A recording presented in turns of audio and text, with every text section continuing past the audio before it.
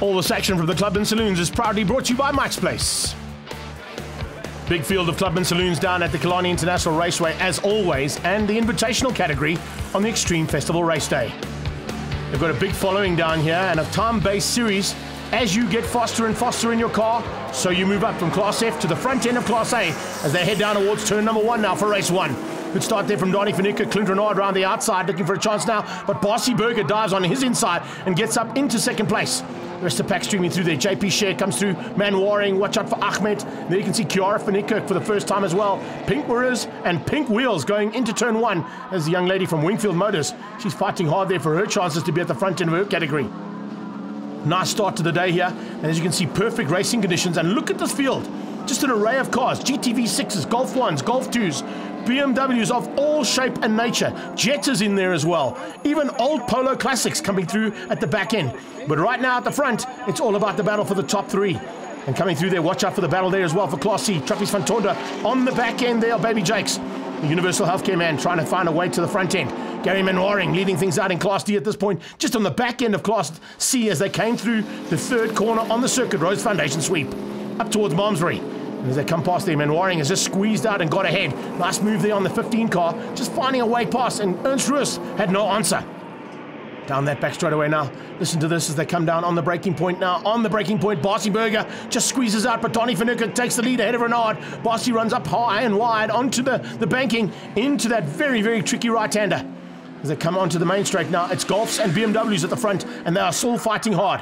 Watch out for Cody Alberts. He's starting to make his way up to the front end too. And BMWs and Golfs fighting for the lead of this race, but Donnie hangs on for now. Barcy Burger followed by Renard. Then you've got Cody Alberts, Wayne Wilson leading Class B, then Michael Assur. Good start there from the 155 as well. Watch out for him. Rian Swart just keeping out the attentions of the 100 car. And you can see just how hard that 100 car is having to work as Cody Albert starts to make his way to the front. Now, big battle starting to rage here. You can see just how tight it is as we go on board here with Renard coming out of turn 2. G Energy corner, looking for the energy now to go through the sweep and down into turn 3. Donnie hangs on, but Renard is starting to close that gap down big time. Barcy's all over the back of him. Burger looking for a way to get through on the BMW. It's literally like a trailer on the back end of that BMW as they go into Malmesbury. Look at that. Oh, a little bit of a touch, I think, actually, between the two of them. Bit of assistance through that corner. Saying, come on, let's get a move on. We've got a big pack hunting us down from the back end, and they are coming rapidly. The most rapid drivers at this stage are Michael Assur. Oh, problems. Down into turn 3.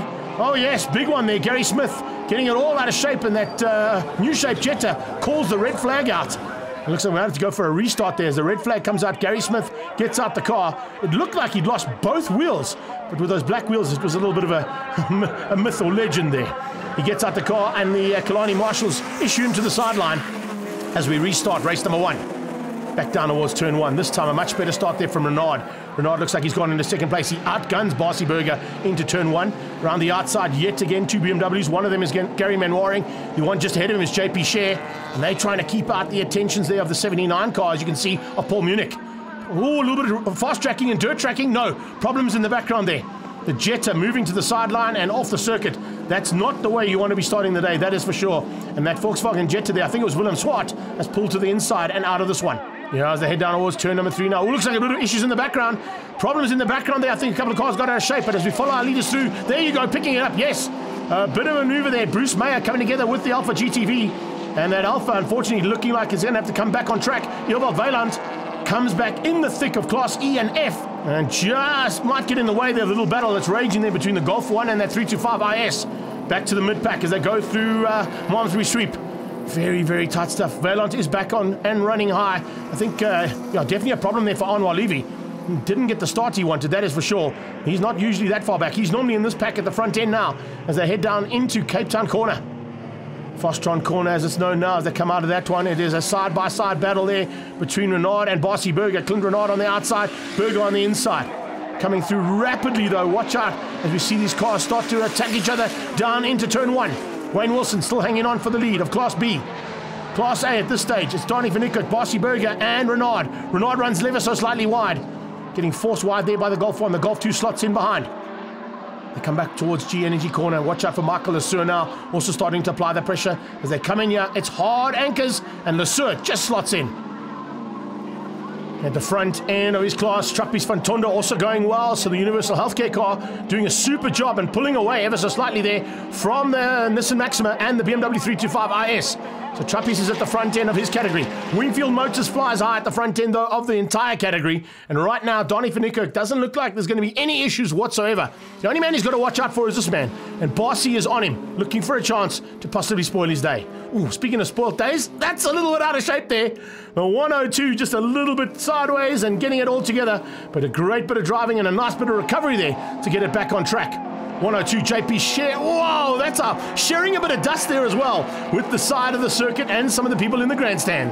Well held, JP. Very lucky to survive that one. Here we go, further back. JP in the mix again now, starting to push hard. And Manwaring on his inside. Manwaring finds a way through. I think JP might have a bit of a handling issue there on that car. That's why it's starting to slip and slide. Maybe a bit of a slow puncture.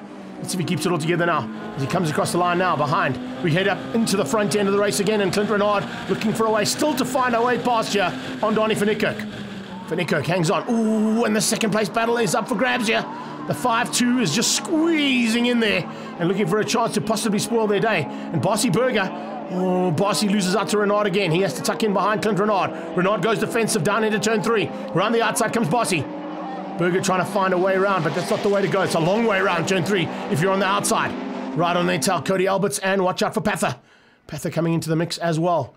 And I think Rafik is in for the fight here, no doubt about it. Le Sueur in the Golf 1, certainly getting quicker and quicker as they get to the closing stages of this heat. Continued battle here, and JP Share on the back end of Manwaring. Manwaring fending off the pressure that's being applied from the back end. We go on board here with Gary in this E36 as he heads down there, the super quick car, trying to go as super quick as he can. And just up ahead of him, you can see Anwar Levy there, trying to close him down in the Golf. Not going to be an easy day in the saddle to do that. That little Golf has got a great turn of pace. Oh, what a move though. JP dives up the inside. I was waiting for that. Just watching that rearview mirror heading down into turn 5. And as they go into Fostron corner, there's a change up between those two BMWs. Further back in the pack, it's Byron Mitchell who's fighting amongst the Golf 1s and Golf 2s. Remember, there's the other little Nissan that's in there as well. Cut for those guys as they come across the line. And of course, there you go. Young lady driver out there, Kiara van Niekerk, doing a super job there. And doing a great job to fly the flag high there for the Wingfield Motor Group. Mike's Place Clubman's in the house. And the entire Cape Town crowd are enjoying all of this action. Big dive on the inside there as the 84 machine tries to find a way past, but Bruce Mayer hasn't been able to get through there on the car just ahead of him, 178. And you can see just how hard Dwayne Bernard is having to work there. Hard work at the front, but it's mainly for second place. And at this point in time, those 3 Golfs are just the meat in the sandwich between the 2 BMWs that lead out and are sitting in 5th place. So it looks like Rafik hasn't had an answer just yet. Don't think we're going to see any changes up here as well. Let's see whether or not Renard can close in on van Niekerk. But Renard is going to be very wary that there doesn't come an attack from Le Sueur or from Cody Alberts. Le Sueur around the outside. How was that? He got great drive and a superb tow down the back straight. But there's a problem. We've lost one of the cars. Bossy's gone missing. Bossy Berger's gone missing down that back straightaway. That's probably why Le Sueur just able to squeeze out. There's Bossy in the background. He must have had a gear issue or some kind of problem coming out of Malmesbury.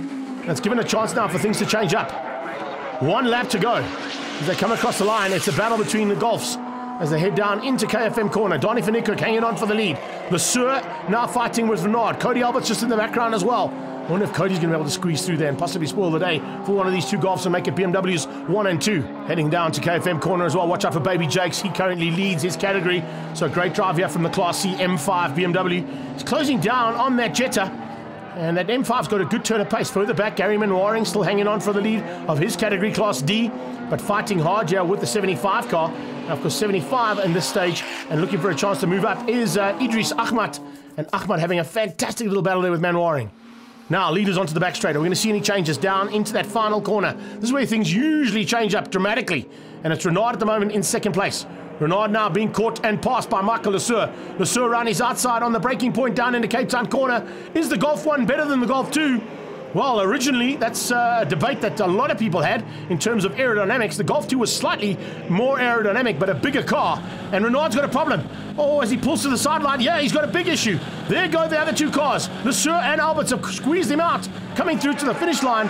Is he going to be able to survive and maybe even make top 4? Yes, he is. Fortunately, a long way back to Rafik, who's dropped out of it ever so slightly. And Mansour Parker there in 6th place with Baby Jakes winning out his category and coming through for a top 7 overall. Wow, what a dice. Great start to the day here for Killarney's race 1 result. It's Donnie van Niekerk for Wingfield Motors taking the win, ahead of Michael Lesueur and Cody Alberts. Clint Renard comes through and Rafik Patha. Then it was Mansour Parker taking Class Bs and Baby Jakes taking the Class Cs. Straight into race number 2 now. I'm looking forward to more action here from the Mike's Place Clubman Saloons. As they line up and get ready to go, you can see a couple of cars with a little bit of battle scars, a couple that have got some engine issues to be sorted out, and hopefully we'll get the entire pack back up and running for race number 2. Little adjustments here and there, maybe some tyre pressures. There is a little bit of wind that's picked up in the afternoon, so a slightly different condition to what we had, but great racing conditions, and possibly even lap record conditions available now for these guys. Remember, this is a time-based category, so as you get faster and faster, you'll be moving up from the back end of Class F to the front end of Class A. And Class A, it's Renard who gets the drop, and Cody Alberts follows him down into turn 1 on their tail, Donnie van Niekerk. And Donnie van Niekerk looking to try and go there with Alberts as they go into turn 1. Yes, he does. He forces the Golf 1 there of Lesueur a little bit wide, as Ahmad gets forced wide there from Manwaring. Just behind that, watch out for Stacey Wilson, another one of our lady drivers having a fantastic day in the saddle so far. But up towards turn 2, and it is a big battle, resuming at the front end. Right now, Renard has got his car sorted. I'm not quite sure what went wrong in that car, but he's definitely leading things out and seems to be having a good turn of pace. JP Share back into the mix there. And in that mid-pack, you can see just how hard they're fighting, with Ans Roos now starting to apply the pressure. 3 BMWs went 3 by 3 out of turn 2 there. That's how close it is here. Trappies van Tonder starting to apply the pressure once again. He sits currently in about 2nd place there in his category. So watch out for Francois. He'll be moving up, trying to take on Baby Jakes and possibly spoil the day there for the M5. And M5 is just behind him at this point, so a little bit of work to be done for Trappies if he can keep it all together. Manwaring with Ahmad on his tail. Behind that, you can see pushing hard Denver Benjamin. And then you've got Kiara van Niekerk, because we go on board here with Gary Manwaring, looking to return the favour here on JP Share on the brakes down in the Cape Town corner. Let's have a look and see if he's good enough on the brakes now. Remember, this is only lap 1, so maybe a little bit early to go for a dive on the inside. This time he backs out of it. He's got Ahmad on his outside, and he slots in there. 4 BMWs in that mid-pack battle. This is a super start here once again from Wayne Wilson. He's just up ahead there, and there's Trappies. Trappies with, oh, it's not far behind. Baby Jakes is only 1 car behind Trappies van Tonder there in the Universal Care. And this is all Class C's battle. So the Class C battle starting to heat up there. The one thing I've got to pick up on, though, Ahmad in that mid-pack battle, he must have gone quicker than the 132s that he's been allocated for Class F. So there's a very good possibility he'll be moving up by the end of the day. No one's moved up any more than what this man has right now as Renard hangs on, but there is an issue all around the outside. The Wingfield Motors BMW and Lesueur gets through there, and yeah, Renard pulling to the sideline. Clint Renard out of this one. Something on that Golf is not working like it usually does. That's a big pity for him. He's a very good contender at the front end and usually puts on a great show. 2 DNFs, well, a problem in race 1, I should say, and a DNF now in race number 2. But, yo, that's not the way he wants to be finishing his day, particularly here in front of his home crowd. Mid-pack battle's continuing, but at the front, Donnie van Niekerk now fending off the attack there from Alberts. Baby Jake starting to apply the pressure onto the back end of the 5-1. And I can tell you something, that other 325 IS of Anwar Levy is putting on a fantastic show here. But he's got a big M5 on his tail. Behind that, Trappies van Tonder. So Francois van Tonder trying to come through there as quickly as he can. And here's some maneuvering at the front end. Cody around the outside, Lesueur on the inside. Alberts tries to hang on, he does. Tries to drive that BMW right the way around on the banking. Fortunately, it is a bank corner, so it definitely helps him out in terms of getting drive. He now tucks right behind Donnie van Niekerk. If you're standing on the wall when these cars come past, they don't sound like BMWs, I promise you right now. They sound like rocket ships. Listen to this. Yeah, that's amazing sound. As they come across there, that is how you do it. As I said, stock standard BMWs, not going into KFM corner. But the Wingfield Motors BMW's already taken 1 today. Can he get another one? Or is it going to be Lesueur or Alberts to spoil his day? JP Share goes into KFM, just tucked in there behind Manwaring. He's lost a little bit of ground. And you can see a car just running off there wide. Looks like there might be a little bit of issue there on JP's car as well. Bit of smoke starting to come off that back end. I'm not sure if it's body rope or maybe some engine issues. We'll keep an eye on it. There you can see he's definitely losing out there on the inside, being overtaken by that Jetta. And Devin Cameron's just sliding through there. There's definitely an issue on JP's car. It's certainly not firing like it was, so let's keep an eye on that one and make sure that he gets to the end. He's now being closed down by a whole bunch of cars there just behind him. Denver Benjamin, Kiara van Niekerk, Byron Mitchell, and Dwayne Bernard all fighting hard as they come down here. Watch out as well for the little Nissan. That is Anton Jacobs. A little Nissan Sentra. Very, very good little car in Group N days, and a great car here in Clubman's as well. Looks like JP might have just sorted out whatever issue is or he had as they come through, and now with a bit of pressure being put on there by Byron Mitchell. Back to the front. Here's a change-up. Trappies diving on the inside. Anwar Levy opens up the door. And Francois van Tonder squeezes through there in the Universal Healthcare car. Great driving. Truckby's taking it on there with Anwar Levy. Just behind them, you can see Ernst Roos and Bruce Mayo lining up and getting ready to attack. Just behind them, Gary Manwaring leading out the Class D guys. He flies through there, staying just ahead of Denver Cammons. You can see JP's dropping back more and more and more. In fact, jumping back into the clutches there of the two ladies. So there's a possibility of Kiara van Niekerk getting up into the top 15.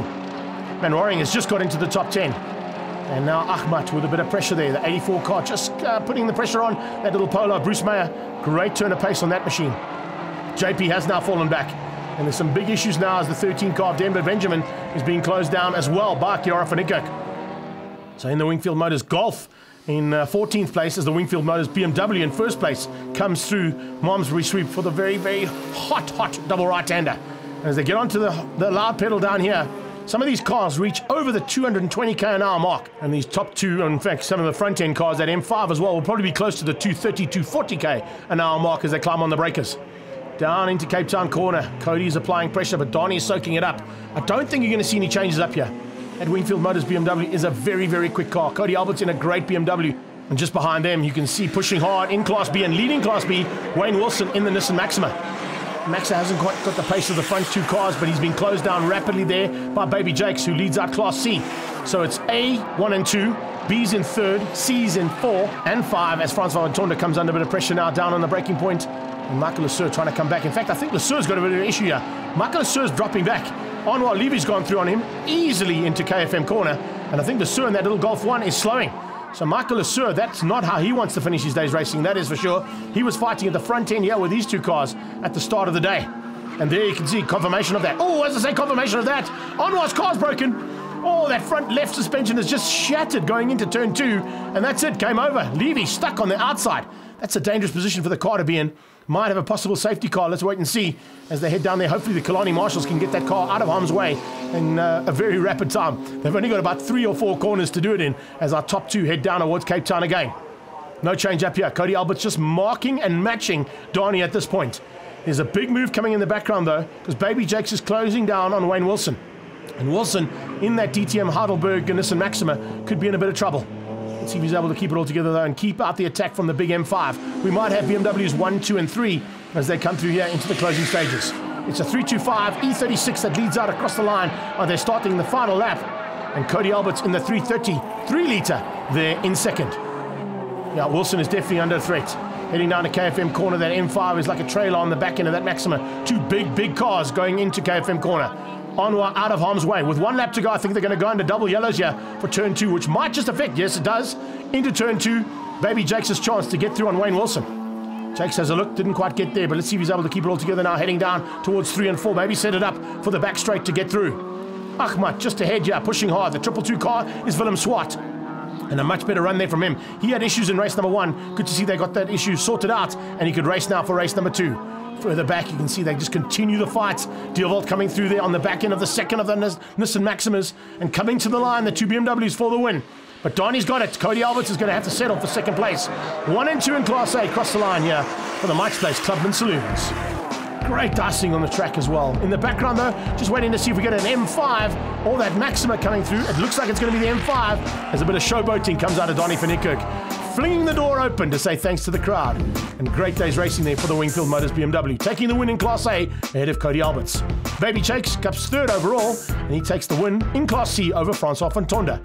Ahmad moves up to 5th place, and a great ride there and win for Class F. Paul Munich takes the Class Bs, and let's catch up with the Class C winner, Baby Jakes.